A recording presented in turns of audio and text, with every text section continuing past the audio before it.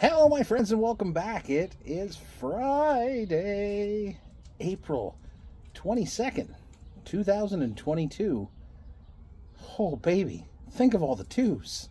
I'm the Drunk Poker, 'tis beer time. Now, on the way home from work today, I stopped at one of my favorite places to stop. I stopped at Mallard Brewing to pick up some beers to bring home and for my buddy Paulie G. When I walked in, Spinny and the whole crew were sitting there having a beer. He said, "Do you have time for a beer?" And I said to the man, every time you ask me that question, I have the same answer. Hell yeah, I got time for a beer. So we sat down, we talked about life and then beer, and we got so hopefully have a merit party here at the Grotto at some point this year. That would be exciting. Have the whole team come by, drink beer, swim in the pool, have a barbecue. But we're here to talk about beer. They got so many new beers, going to make your head spin.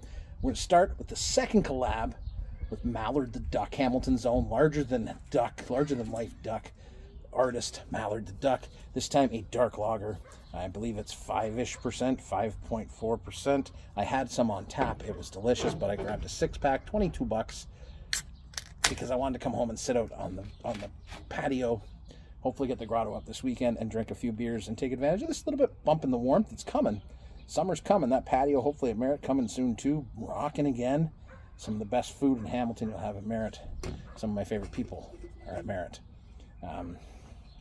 Yeah, listen, I call this like a Sunday beer, and we talked about Sunday beers, and they're beers that become, they're not the focus of the conversation, they become part of the conversation. They're just beer that you just order another one. Like, this is a pitcher beer. I could get a pitcher of this and drink it, no problem. So let's get into it. Cheers. Good to see my pals at Merritt. I hope you guys can get some of this beer soon, because you know what, you're missing out on some IPAs and sours that we were just going to get into, and you're going to be happy. I'm going to be happy. Cheers.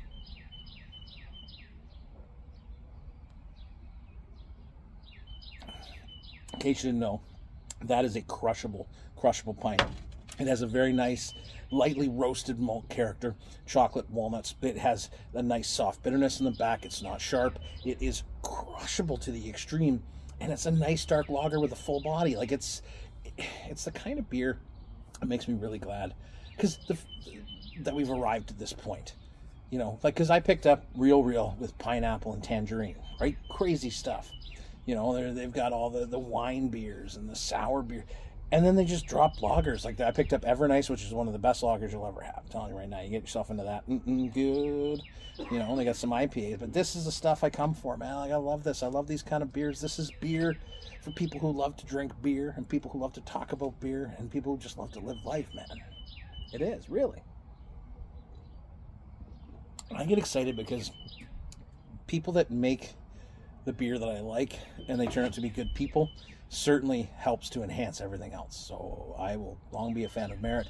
Look forward to going back. I didn't get any food this time. I need to get some fries, man. Gotta get some fries. Need some fries. The birds are starting to get chirpy as hell too. That's great. I hope you guys are having a good time. We talked about the trailer park boys too. Oh, that was fun. It was nice. It was like people, my people that I like. I can hang out with you. It was happy times, right? Right on. I am the liquor, Randy. Get up, get yourself some Merritt beers. Cheer, my friend. Cheer, my friend. Cheers, my friends. Look at that. I'm one beer in and we're already getting there. It's going to be a good night. Cheers. I own a surprising amount of shaker pints for a guy that doesn't like the shaker pint glass. But this beer demands a pub glass.